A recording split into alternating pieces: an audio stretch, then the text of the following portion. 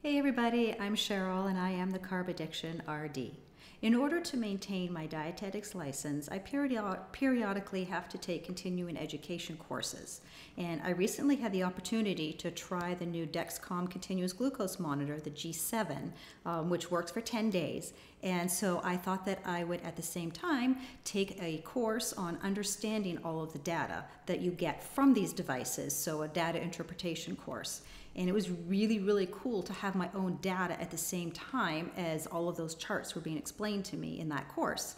So I did some fun things. Obviously, I tried some different carbohydrate foods and different exercises just to see how I respond, or my blood glucose, how that responds to these different things. And I really urge you to try using one of these or a similar glucose meter yourselves just to see how you respond to those different challenges. Because let's face it, we're all different.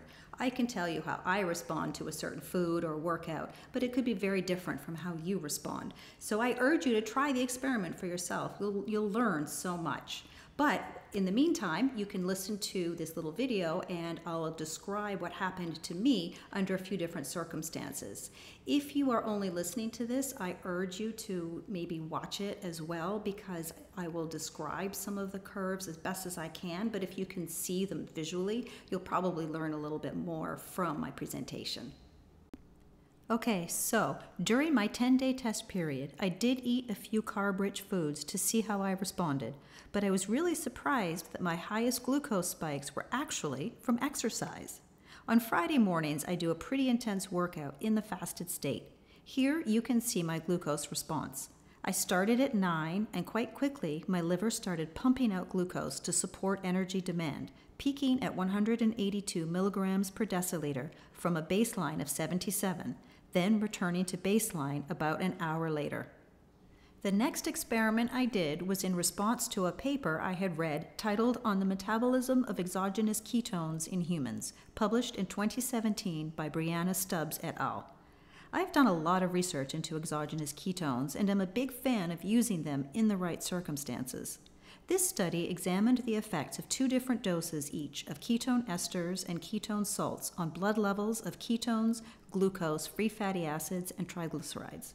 Here you can see the increase in blood ketone levels produced in response to the different beverages. The 2 types were dosed at either 12 or 24 grams of beta-hydroxybutyrate. In all cases, a rise in blood ketones was measured, with the most dramatic increase observed with a higher dose of the ketone ester. Next, we see the effect on blood glucose levels in response to the different ketone formulations and doses. The greatest, but less dramatic drop was again observed with a higher dose of the ester, which caused glucose levels to decrease from 5.7 millimoles per liter to 4.8 millimoles per liter 1 hour after consumption. These units may be confusing if you're used to glucose being reported in milligrams per deciliter.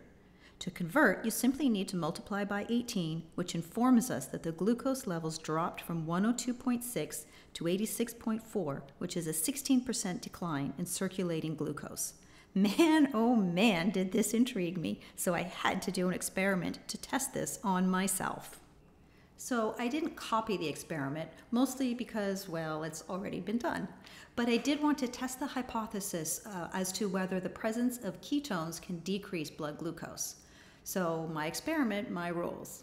Anyway, because my glucose typically runs lower than 100, I wasn't even sure if I would really detect that 16% drop. So I decided to see if the presence of ketones would prevent or at least minimize my blood glucose rise in response to a carb challenge. The brand of ketones that I recommend for people is the HVMN product Ketone IQ. They have a discount code that you can get in the show notes if you want to try the experiment yourself. They do come in 2 different doses. They have a shot glass and then they have this multi-serve bottle, which is what I used. If you use this, a single dose is 35 milliliters, which delivers 10 grams of beta-hydroxybutyrate. Arguably, this is a little bit low than the dose they used in the paper, but I wanted to use the dose that they recommend, and I figured it was close enough that I should at least get some interesting results.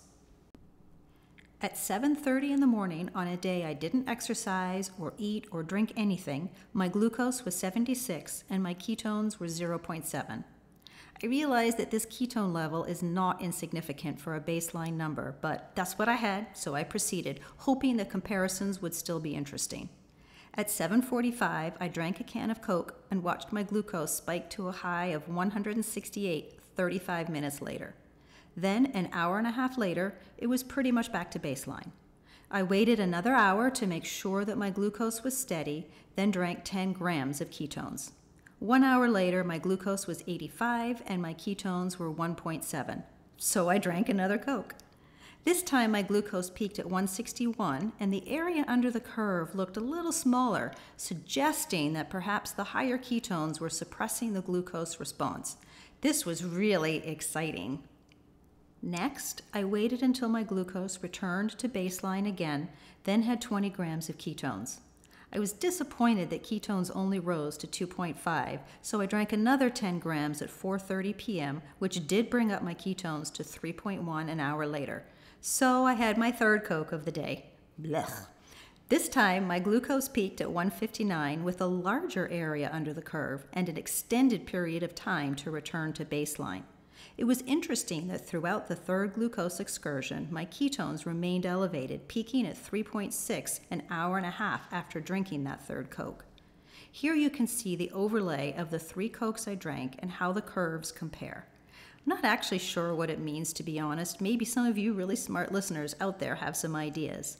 But I will say that in this experiment, exogenous ketones did not appear to dampen my glucose response, unless the most bang for the buck occurs at 0.7, which was my starting point. I think I need more data. If anyone wants to try it and let me know your results, that would be really cool. So thank you for watching. I hope you found this as interesting as I did and that you're excited to do your own experiments to see how you respond to different types of exercise and foods.